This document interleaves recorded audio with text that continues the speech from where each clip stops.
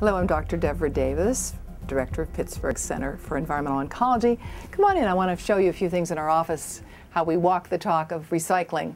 You see these bookshelves, they were once that ugly institutional color and pretty dinged up, and they were put off into a garage to be sent away to the dump. We bought a gallon of magnetized paint, and that gallon of paint, which costs $50, applies color in a magnetized booth so that there's no emissions of paint whatsoever.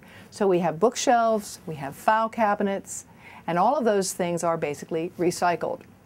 We're also using office furniture that was sent off because people wanted different things, but it was perfectly feasible to use it.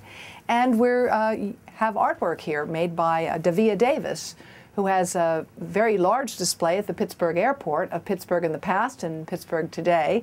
And that's my hometown of Donora, where in 1948, 60 years ago, 20 people dropped dead from air pollution in a short period of time. And that town gave birth to the development of environmental protection throughout the world, because people understood that if a lot of pollution could kill people in a healthy, working class town in a short period of time, we had better pay more attention to what pollution does to the rest of us over longer periods of time.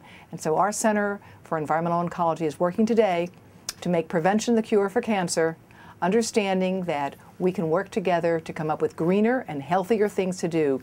The business community is thriving as it's going green today. Green is the new black in the fashion world, and green is the new red, white, and blue, because the major American companies that are going green are doing well even in this economic downturn.